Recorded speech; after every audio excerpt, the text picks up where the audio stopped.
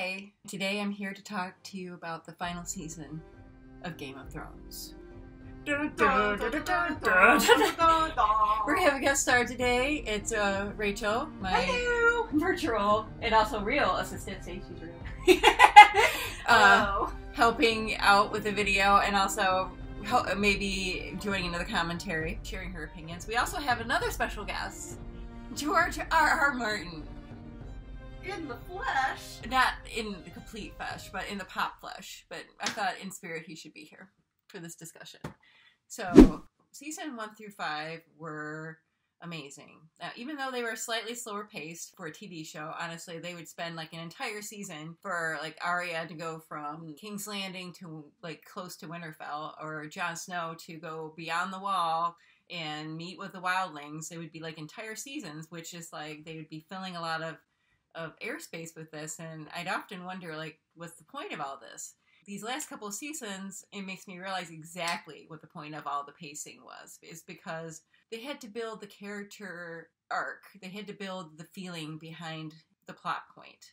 So instead of feeling surprised when Jon Snow finally fell for Ygritte in the earlier seasons, and they had their bow chicka wow wow in the cave, you were feeling that emotionally because it took so long for them to get to that point, and you were there during their cute conversations and their deep observations of things, and you saw the looks between them over many episodes and his discussions with Sam and with different people. But in the end, they built that, just like with Arya and her getting her list.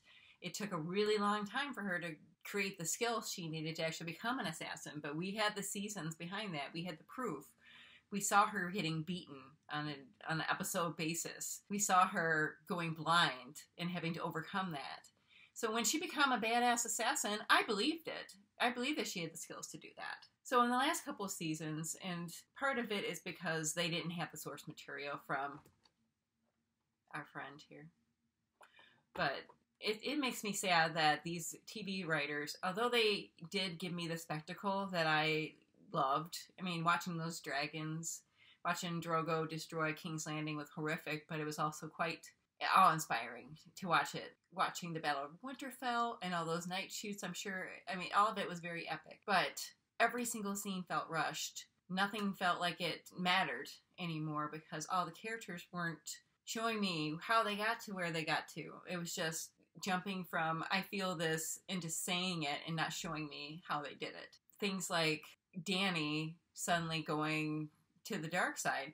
They had built some of that in the first few seasons, but they certainly hadn't gone from one episode where she saves all of the Northmen to the next episode where she's burning down King's Landing. They did not give me a transition. And I know HBO actually gave them as many episodes as they thought they needed, and they said they only needed 6 to finish this final season.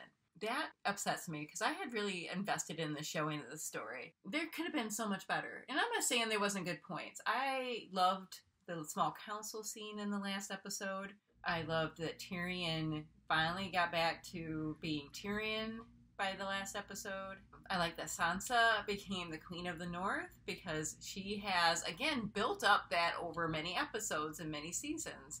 So what I learned as a writer, and this is, you know, my big come around, is that pacing is super important. You have to give characters the time, grow them into their roles in the story, and not just make them do things because it suits your story point. Also, that character is king, and character should have been on that Iron Throne. People come back, even if the plot is iffy, they come back for the characters. They will get dolls of Dany and her dragons. They will get Ghost as his stuffed animal. You know, they love their characters. And they love their interactions. And if you don't give them that, you saw the response online. And I agree that it was not what we had, you know, showed up for. It wasn't what we had expected. Be prepared for the counterpoint, the young vote here. I am bringing Pam's. She's bringing Targaryen love here. The Targaryen glass. And the things I've taken away is that characterization is super important. You got to make sure that your characters have a reason for what they're doing. Even your bad characters, they don't think they're the villain of the story. They think they're the hero. looking at Danny, that's a lesson I learned too. She thought she was the hero of the story. She definitely did. We kind of did too. I know. And pacing is important. You can't just throw a bunch of story together and put some explosions in there and make it look amazing and think that people will still like it, because even if it's cool, sorry, you still need a good story. Okay, I'm emotionally spent. If you like this video, actually, I'd love to hear your opinions about it. I know you've probably put them all over the internet, but I would like, your take on Danny's demise and the storytelling and the end of Game of Thrones. And will you be reading the books when they come out and trying to get the full story? Maybe. I know I will be there to read the books. Leave your comments below, like and subscribe. I'm leaving some links below for you to look, see that I write books. Ah, amazing. Hopefully I don't drop my characters in plot too much during those books. Oh gosh.